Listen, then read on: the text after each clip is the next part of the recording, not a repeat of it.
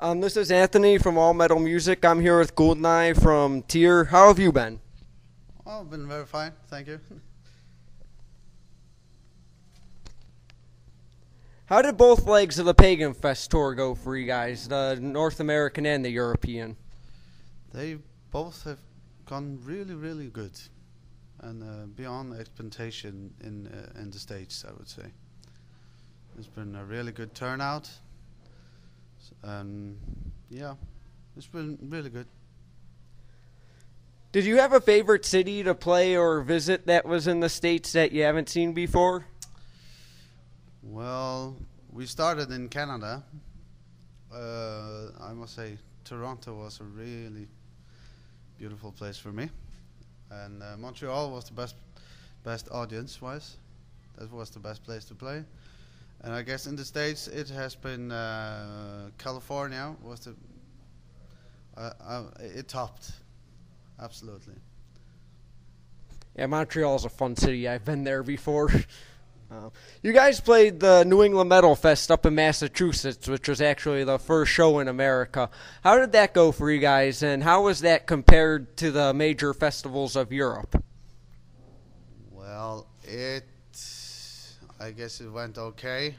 It was the first time with the drummer who did the States show.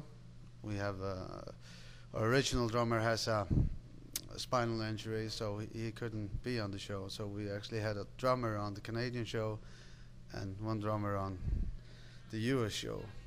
So and also a drummer on the European leg. So it was a little bit difficult, but it went. We got through it. So. And the festival, all in all, it was great, but what they lack everywhere in the States apparently are backstages and places to put your things. We had to stand outside with our things, so but I guess that's just the States.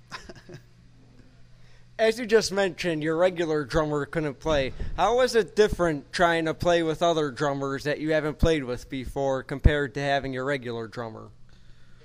Well, it has been very difficult because apparently we play a lot of technical stuff.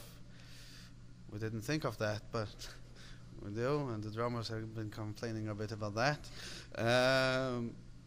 I don't know, it has been okay. They did a really good job, all the drummers, so it's been okay.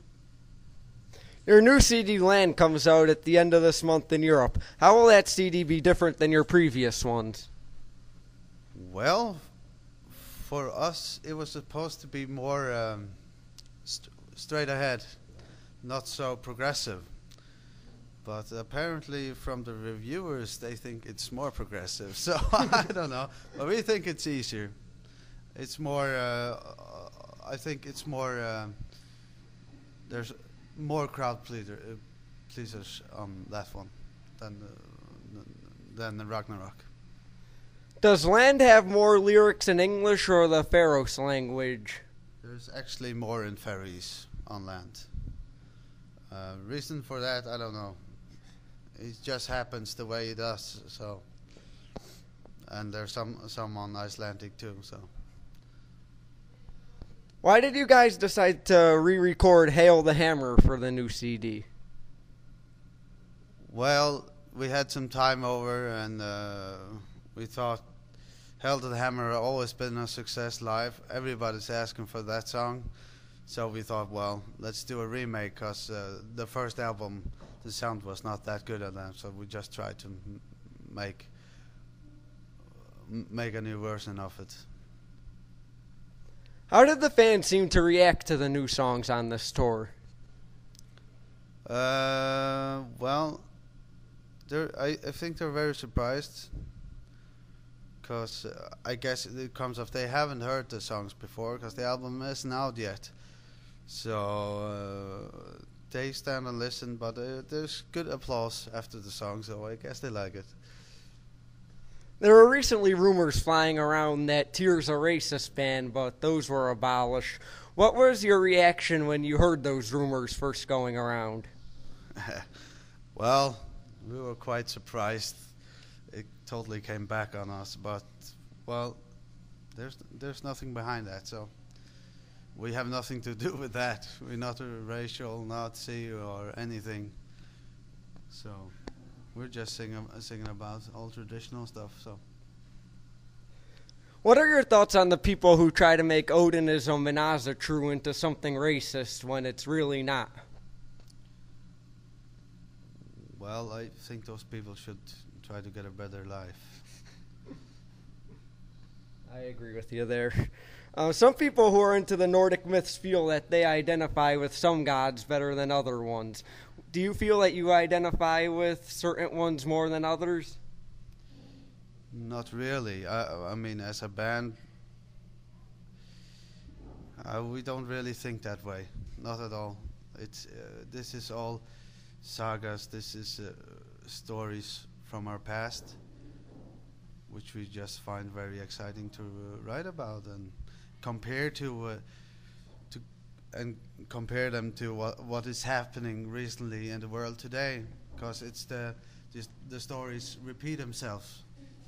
So, other than that, that's what we do, anyway. Do you have a favorite myth or saga in the Nordic books, or any of them, for that matter?